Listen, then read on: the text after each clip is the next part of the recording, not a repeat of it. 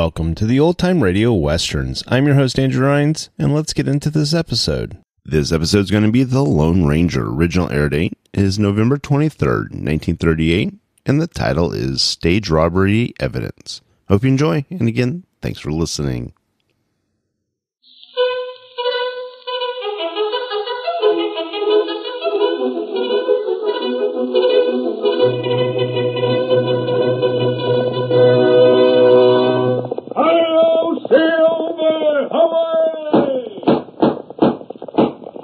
A fiery horse with the speed of light, a cloud of dust, and a hearty Hi-Yo Silver, the Lone Ranger.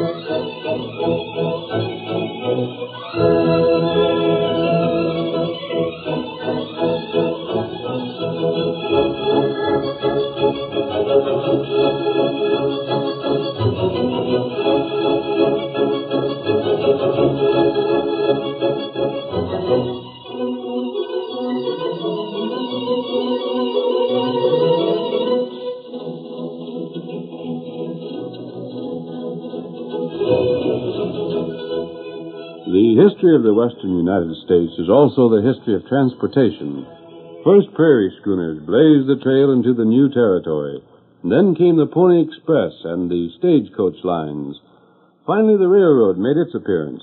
But in the more remote sections of the country, the stagecoach still survived. The armed guards who rode with the drivers fought it out with outlaws time and time again. Hold-ups were a regular occurrence until the cry of Hi-Yo Silver was heard throughout the West. And the masked rider of the plains started his great fight for law and order, a fight which only ended when crime was completely stamped out on the frontier. Return with us now to those thrilling days of yesteryear. From out of the past come the thundering hoofbeats of the great horse Silver. The Lone Ranger rides again.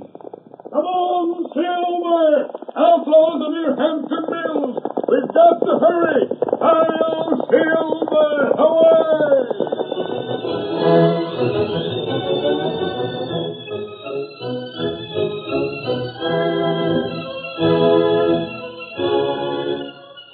As our story opens, a stagecoach is standing motionless on the trail between Ogden and Hampton Mills, while two men, both masked, hold leveled guns upon the driver, guard, and passenger. All right, mister, step outside here. You bastard, Cook. That's Mr. Ames. You let him be. Shut up, driver, if you're savvy what's good for you.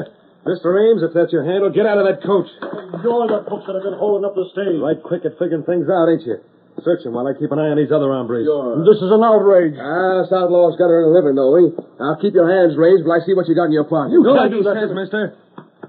Nothing there. Unbutton that vest you're wearing. Let's see what's making that bulge in your shirt pocket. Oh, it's nothing. Come on. When I report this to the sheriff... We'll be a long ways from here. I thought so. I'll take that wallet. That's cattle money. We ain't got nothing against spending cattle money. It's as good as any other, I reckon.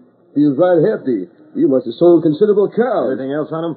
No. Then turn around, mister, and climb back in. And if you're the guard, open up on them fellas. And get drilled, Sleepy? I ain't no hero. When I see 6 guns staring me in the face, I just what the fellow holding them tell him. Which shows right good sense. How long you crooks going to keep us here? We're lading up this trip already. You can get rolling right now. We'll even give you a start. Quit stealing my horses. Get up there. Get up there. Get along. Get along there. Get along. Get along.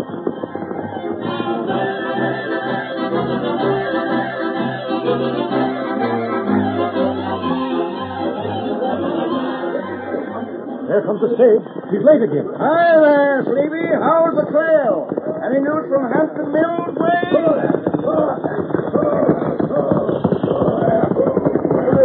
Where's the manager? Where's the sheriff? God, where in blazes are you? Where's Ed Cardigan? Something the matter, Mr. Ames? Wasn't another holdup, was there? Sleepy, what's happened? Hold up, all right. Come on, Pat. We'll have to make a report. Just a second. I hope you ain't blaming me, Mr. Ames. Oh, I guess it wasn't your fault, Pat. Here's Mr. Fergus. One side, fellas. Let me through. What's the trouble here? Well, Grant, one of your stages was held up again, and I was robbed of more than $1,000 cattle money. Sleepy, how'd this happen? Why, just the same as the other time, Mr. Fergus. We never got no warning at all. 1 minute there was nobody near, and then the next they was riding alongside with us covered. Honest, Mr. Fergus, I never had a chance to get in a shot. Is that the truth? That's so, Grant. If they was to blame, I'd be the first to say so. But the way them crooks work is to keep undercover till the stage is by, then ride up from behind. You'd have to have eyes in the back of your head to know which way they was coming from next. Well, I reckon you know how sorry I am about this, Mr. Ames. But I don't know what I can do. Oh, it ain't your business to catch them crooks, Grant. It's the sheriff. Well, that'll catch him one of these days. Sleepy, why in blazes did this have to happen just when I had good news for you? Good news for me, Mr. Fergus? I told the company with business getting better all the time, I'd have to have another man to help me in the office. They said to choose who I wanted, and you was going to be him. Oh, golly. But now I ain't. These holdups ain't done your record any good. But, Mr. Fergus, I didn't... Grant, you know as well as I do Sleepy ain't been at fault. Mr. Fergus, if anybody's to blame, it's me, not Sleepy. I'm the guard, and it's my business to stop holdups. But Sleepy's the driver, and everybody knows the driver ain't supposed to put up a fight. Well, job is still yours, Sleepy. Lest the company objects. Gosh, Mr. Fergus. Sheriff's coming now. Hey, Ed, come here. I just heard some fellas talking about what happened to you, Mr. Ames. Tough luck. Sheriff, why don't you do something to catch them hold-up men? That's what I'm going to do. You're sure taking your time about it. Yeah? Well, right now, I got a good notion who they are. You have, Sheriff? Utah Jennings and Mac Loomis. Then arrest them, why don't you? That's easy said. It's one thing to make an arrest, but getting a conviction is a horse of a different color. Mr. Ames, will you testify in court you could identify them fellas as the ones that took your case? Well, wearing them masks You, and all Sleepy, that. you, Pat. Can you say it was them? Not to swear to. Me neither. You see? Sheriff, if they can't be identified, there's another way to get a conviction. Yeah, what's that, Grant? Find them with some of the things they stole on them. You make it sound like there's nothing to it but searching But, them. Sheriff, don't Then you how see- about the second time the stage was robbed? I picked up Mac and Utah not a quarter mile from where it happened, and there wasn't a thing on them. Not even the masks they used. Then most likely it ain't them. Maybe. But if I was a betting man, I'd lay my cash it is. Well, come on in the office and we'll talk this over while Sleepy's making out his report. You drive the stage round back, Pat. Sure, Mr. Fergus. Come on, man. One moment, Mr. Ames. You speaking to me, stranger? Yes. Go ahead, fellas. I'll be right with you. What's your business? Them fellas is waiting for me. I heard you telling about the holdup. The sheriff said he suspected two men by the name of Utah Jennings and Mac Loomis. You know them fellas, stranger? I've heard their names, that's all. Could you describe them? Say, you haven't got a lead on this, have you? I might have. It depends upon what those men look like. Well, that's just the trouble. They ain't the kind of fellas you can describe easy. They're just middling height and middling complected and middling everything. So if it was them that held us up with masks on, you couldn't tell them from anybody else. I see. Just where did the robbery take place? Well, I'd say we must have been about a mile the other side of the Red River Bridge. Would have taken the stage about an hour to reach town from there. That must mean the robbery happened just a little over an hour ago. That's the time I'd put it at. Thanks. Hey, wait, stranger. If you know something, I'd like to... investigate first. If I find what I think I will, the sheriff will be told at once.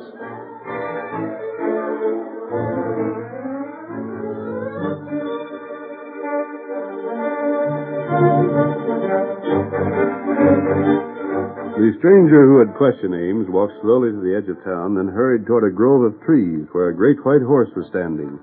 The Lone Ranger, quickly removing the disguise from his face, mounted Silver and rode to meet his faithful Indian friend Tonto. Oh, Silver. Oh, boy. Oh, boy. Tonto! When you do not wear disguise. I took it off and put on my mask coming from town. Tonto, you remember those men we saw riding away from the stage trail?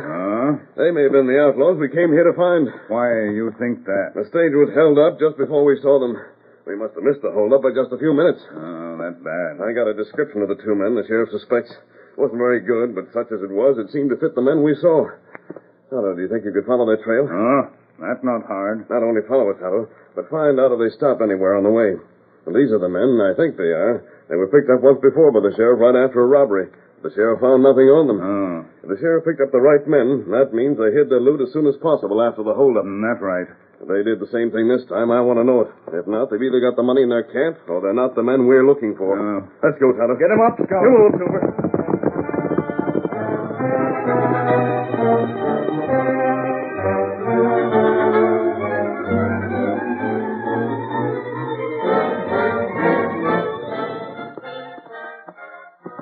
That's their camp below us there. That it. I'm beginning to wonder we're on the trail of the right men after all. They have nothing to conceal their tracks. Look, outlaws wouldn't make a fire that gives off so much smoke. When the smoke is a guide, anybody could find this camp. We find out? Yes. We've got to learn the truth about this. The only way to do that is follow through on every clue we get. Come, Tonto. Get him up, Scout. Come on, Silver. Who's that coming? Them see us. That way you are. No flap leather. Who are you? Who's the engine? Silver. Scout. You there. Take your hand from that gun. Hold up. It isn't a holdup. But if you draw, I'll blast that gun from your hand. Better take it easy, Mac. Mac Loomis? Sure I am. I ain't got no reason to hide my name, my face either. Like you have, stranger. And you're Utah Jennings. And what of it? We've got reason to believe you held up the Ogden stage today and stole $1,000 from a rancher. Huh? You what? Well, I'll be. Utah. These fellas think we're crooks. We'll soon know whether you are or not. I get it. You heard there was a holdup and come here to steal a cash from us, figuring we was the ones done the robbing. Well, stranger, that's the time you got fooled. Yes? We ain't outlaws, we ain't got enough cash on us to be worth stealing, and we don't know where there's any to be had. Then you shouldn't object to being searched. Go ahead. We ain't stopping you. Search them, Tonto. I'll keep them covered in case it's a trick. You're just wasting your time.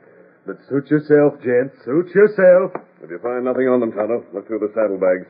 Search everywhere around the camp. Also do that. It's all right, Redskin. Me and Utah keeps open house here. When the money's around, Tonto will find it. And if it isn't, then we've made a mistake and we'll be willing to admit it.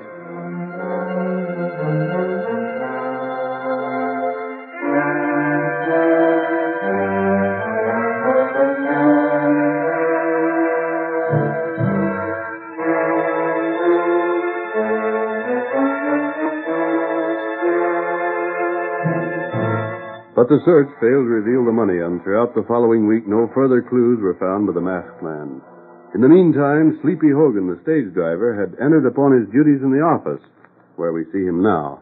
It is evening, and Grant Fergus, the local manager of the stage line, and Pat Gallagher, the guard, are also present when... Pat, how's Charlie Barton making out as stage driver? He's doing fine, Mr. Fergus.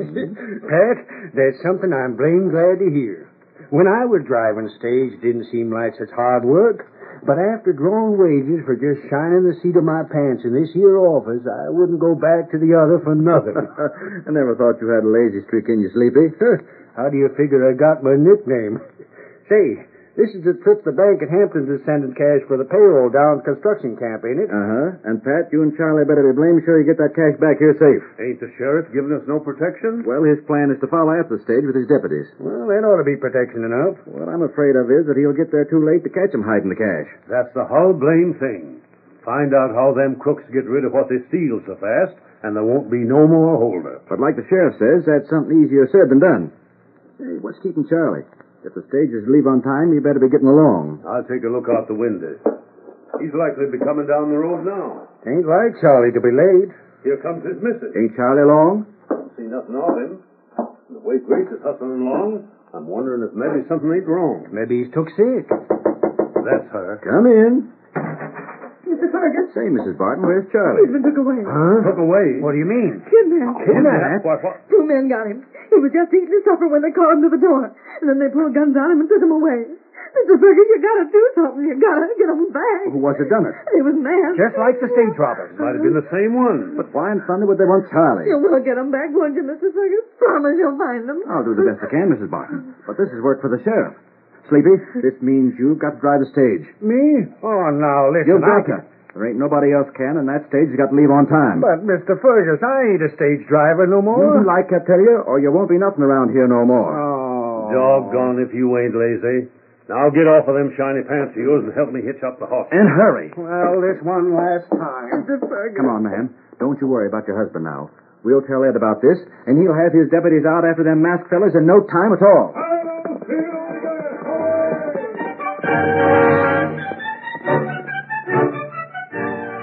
the curtain falls on the first act of our thrilling Lone Ranger drama. Before the next exciting scenes, please permit us to pause for just a few moments.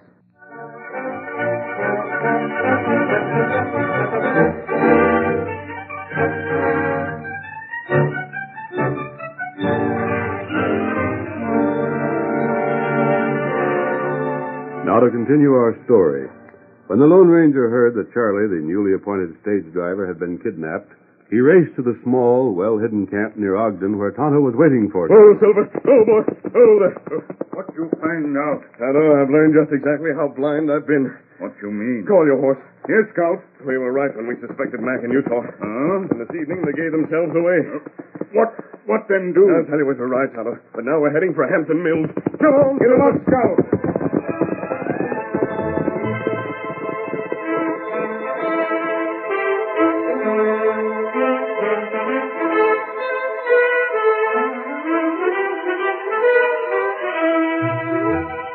Throughout the night, the masked man and Tonto rode toward Hampton Mills. They arrived shortly after daybreak and, taking cover in a grove of trees, waited for Lloyd Evans, the owner of the town's small private bank. We should be along soon, Tonto. Who that fella rides that way? That's us, Evans. See, he stops in front of the bank. Him stop. And it looks as though he's taking keys from his pocket. Yes, that must be him. He's unlocking the door. Now, to stay here and warn me if anyone comes along. I want to talk to Evans alone, if possible. But it shouldn't take me long. Wait. Front door. This mask is seen. I had to take that chance. Here we are. Evans! I've got to talk to you. Mask? I'm not an outlaw. Then what? I happen to know you're sending a payroll to Ogden by stage today. Then you're one of the stage robbers. If I were, would I let you know I was aware of the shipment? You come to steal it now, but you won't get it. The safe is locked, and I'm not opening it for you or any other crook. Keep the safe locked, but listen to me. You? Evans, you've lost money before to the men who were holding up the stage. Twice. You want that money back? Of course I do. You won't get it back until the men who have stolen it are caught. Are you willing to help catch them? What do you mean? I mean just this. I have a way to trap them, but I've got to have your help. Oh, so that's it. Yes. You are one of those crooks. You probably got kicked out of the gang, and now you want to get even. It doesn't matter what you believe. All that matters is whether or not you'll help. Go on. Talk, stranger.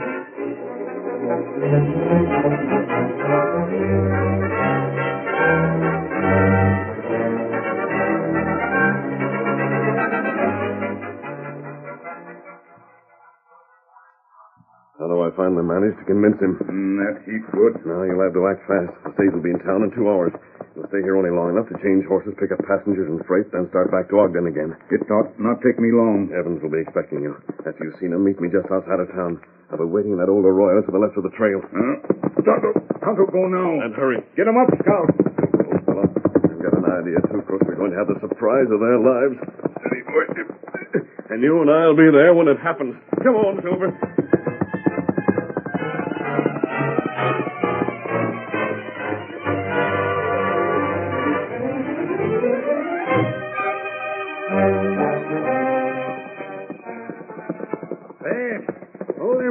Steady till me and Mr. Evans can lift up this box. Stand still, you blasted no-account critters. All right, Mr. Evans. Let's throw this cash up there. Grab hold. Up with it. Gosh, it's heavy. Give us a hand to steady it, Pat. Yeah. Slow then. I reckon I'm getting old or something. But that sure was a chore. Going right to Ogden? Just as soon as we see if we got any passengers. Hand me them reins, Pat. I'll be doggone glad when I'm back working in the office again. Have a good trip, boys. And steer clear of outlaws. We'll do that same. We hope. Get along with you. Get along. Get along there.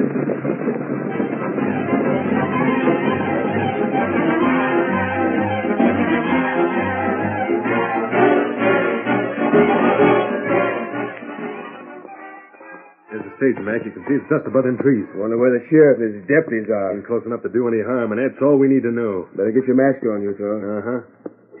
There. Mac, that's the beauty of being sort of plain-looking. Wearing masks and the kind of clothes that half the cowpokes in the country wear.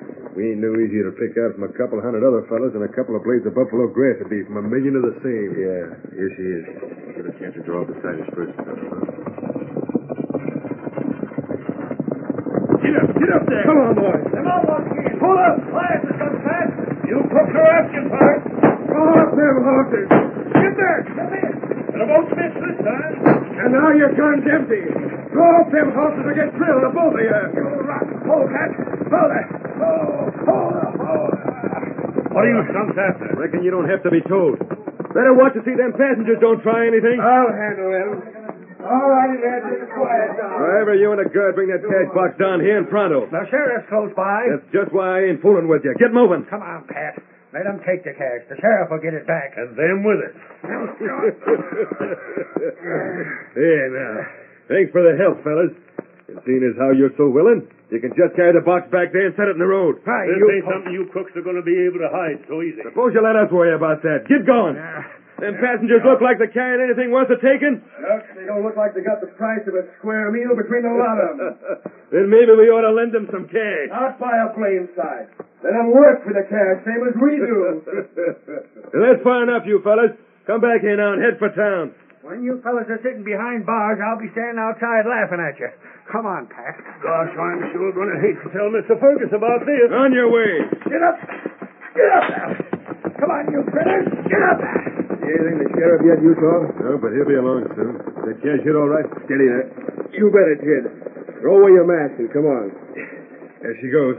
Mine along with it. Now, let's see anybody prove he was wearing them. Yeah. Hey, there's the sheriff. Well, we ain't going to run from him. No reason why we should. Hold on there. You fellas stay right where you are. What's ailing you, Sheriff? You look sort of red in the face. Utah. Maybe you had too much for dinner and ain't digested yet. That's enough of that. This is the time we caught you skunks right in the act. Huh? What's he talking about, Mac? Search me. You robbed the stage. We heard the shots, and we even seen the stage just as it was pulling away. Now, what do you got to say to that? Me? I'd say that being the case, Sheriff, you ought to be looking for the crooks that done it. Fellas, look around for the cash they stole. Got to be around here somewhere. Mighty fine weather we're having, ain't it, Sheriff? Now, Mac, you know it ain't been fine weather. Why do you keep If saying it you is? two polecats don't quit your smart aleck talk, I'll jail you. Evidence or no evidence. Sheriff, maybe those two fellas are the ones you're looking for. What fellas? Coming down the road there. Why, thunder, one of them was masked. Don't try nothing, stranger. You neither, Injun. Get your hands in the air. Sheriff, take the one, take all these masks. Maybe they're partners for Mac and Utah. Sheriff, are you arresting these men for holding up the stage? What right have you? I asked you a question. Did you fellas find the cash? No, but here's the mask they wore, Sheriff. You can't say we wore them. Stranger, Who I am doesn't matter.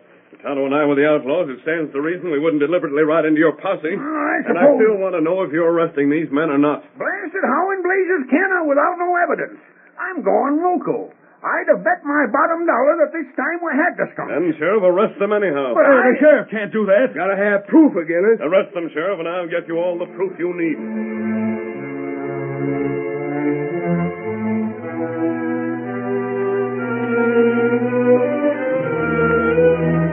Taking the sheriff aside, the masked man explained his purpose, and the sheriff consented to make the arrest. But instead of jailing Utah and Mac, he took them to the office of the stage line, where, in company with Grant Fergus, he kept watch over them. Blasted, Sheriff, you can't do this to us. Take these handcuffs off and let us go. You can't jail us without no proof. That's just why you ain't been jailed. I aim to handle things all right and proper. If I gotta have evidence to jail you, well, then I'll keep you fellas here instead. That ain't no argument. It'll do till I get a better one. And close that back door. It's cold in here. The door stays open. Sheriff, you figured the masked hombre was telling the truth? I know he was. I just never had the sense to see it till he pointed it out. What you fellas talking about? Now, don't get excited. You'll find out all in good time. This ain't legal. That's it, Grant. Sure enough. Hey, what's the matter? What's happening? Just don't try to break away and you'll soon know. Over next to the stable where the coach is, Sheriff. That proves the masked fella was right. Snake! There's many of them! Get him away! Help! Get him away! Help, Davis! We'll get that to death. It's sidewinders. Help! No, Snake won't hurt you. Tonto, pick them up and put them back in the box. Me get Snake. Don't touch them. They're poison. Get them away. Oh, there's one by my leg. Hey, help us. Those are sidewinder, Sleepy. They've had their fangs taken away. You couldn't get poisoned if you was bit by all of them at once. But what do you... Pat, you and Sleepy are going to jail. Wait, look. You've convicted yourselves. Look here, Sheriff. In the back of the stagecoach, They had a place built there large enough to conceal the cash box. And everything else they stole. But that ain't so. Everybody knows those masked fellas that held us up. The passengers will tell you that. It was a clever scheme, Pat. Your friends Mac and Utah held up the stage, but the evidence was never found with them, because the evidence was always right here in this compartment. But today, I got witnesses can swear we just put the cash box out in the road. And why is the cash box here? What probably happened was, while the passengers thought you were putting the box on the road, you were really putting it in this hiding place. But we didn't You know. gave your scheme away when Utah and Mac kidnapped the new stage driver. You wanted the gold you knew was going to be shipped today. But to make your scheme work, Sleepy had to be driving. But I told Mr. Fergus I didn't want to drive. You did that simply to disarm suspicion. I learned that Charlie was kidnapped. I knew that had to be the answer. It was the only possible answer that explained why your partners were always in the clear. And you knew there was only one chance in 1,000 that the law would be close enough to actually see them hold up the stage. So the masked feller went to the banker and had him fix up this cash box. They put lead in it to make it way heavy. Then they put in snakes. And that saved us the trouble of keeping watch on you fellas to see when you'd come back with what was stole. With the snakes in that box, all we had to do was sit back and wait for you to yell. Blast that masked fella. The sheriff from Hampton Mills Way is bringing down the real box of cash himself. And while I was holding them partners of yours inside, the Injun backtrailed and found where Charlie was hid. He's at home right now. This was the last time we figured on stealing anything, and then we had to be caught. And the best part of the whole thing is that the only thing you stole was snakes. Oh,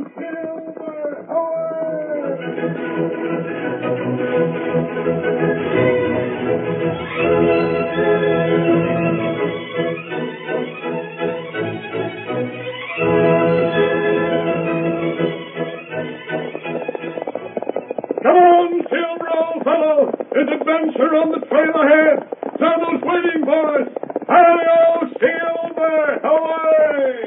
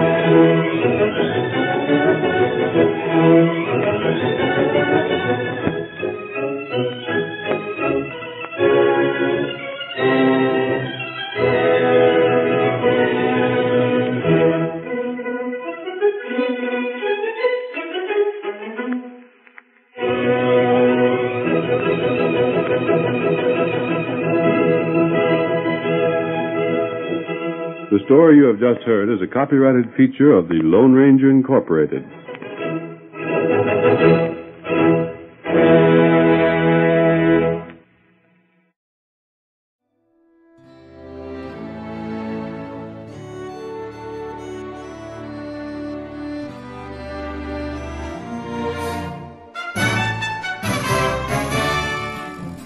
This has been a presentation of OTRWesterns.com, and we hope you enjoyed. Please take some time to like and rate our shows in your favorite podcast application. Follow us on Facebook by going to OTRWesterns.com/Facebook. Subscribe to our YouTube channel by going to OTRWesterns.com/YouTube. And send us an email, podcast@OTRWesterns.com. You can call and leave us a voicemail, 707-986-8739. This episode is copyright under the Attribution Non-Commercial Share-alike copyright. For more information, go to OTRWesterns.com/copyright. Have a great day, and thanks for listening.